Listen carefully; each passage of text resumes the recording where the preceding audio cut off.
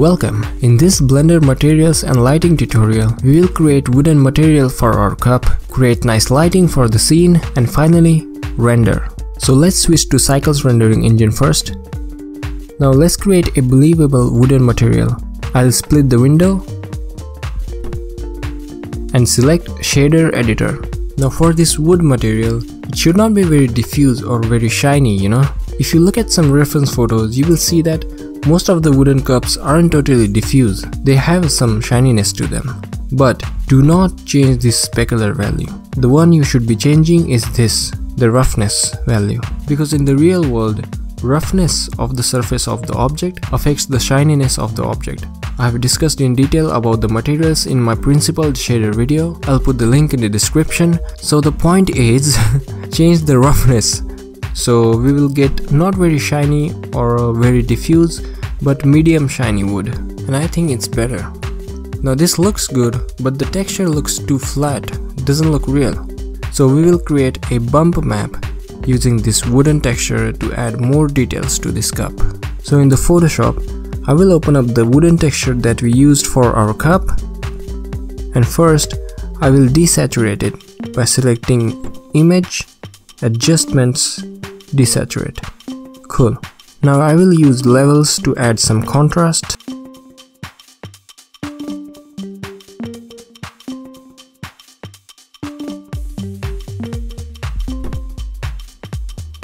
Like so. Okay, now the bump map is ready. Load that bump map into the Blender and always set the color space to non-color data for the bump map. Next, I will add the bump node by going into Vector, Bump.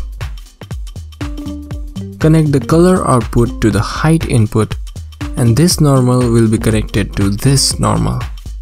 And this looks very ugly because the strength of the bump is too high. So I will reduce it because we just want to add very subtle details.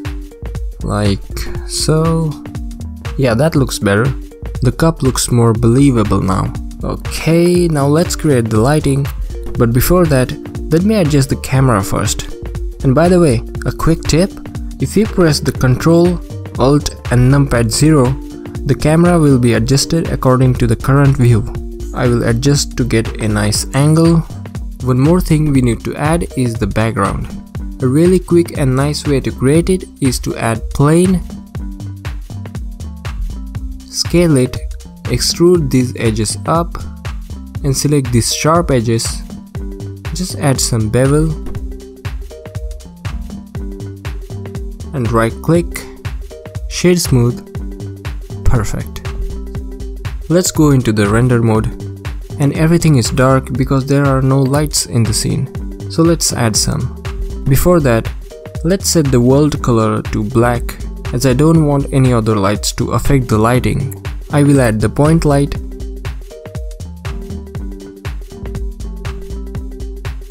and this will be the main light in the scene, so I will increase the power of this lamp. And we don't want any sharp shadows, we want softer shadows, and to do that, increase the size of the lamp. So we will get these nice soft shadows, and I will adjust the strength and the position of this lamp so it will look good in the camera. So we want reflections on the left side, that will look good, and I also want light on the right side, so I will add one more lamp. And we don't want to get rid of the shadows, alright? This will be kinda like a fill light. I'll hide this lamp for now. It's better to see how light behaves individually in the scene. So I will adjust the intensity and the size of this lamp because we just want soft light at the right side, like a fill light.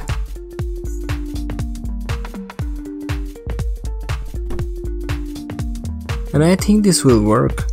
Let's unhide the main light and see how it looks. Yeah, that looks much better. But we are not done yet.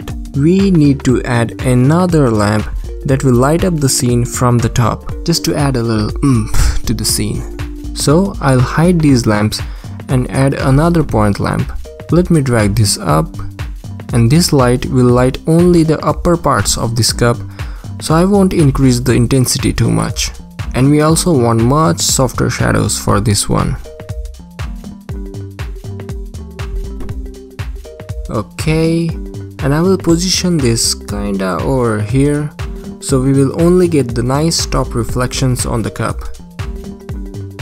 Nice, that looks good now.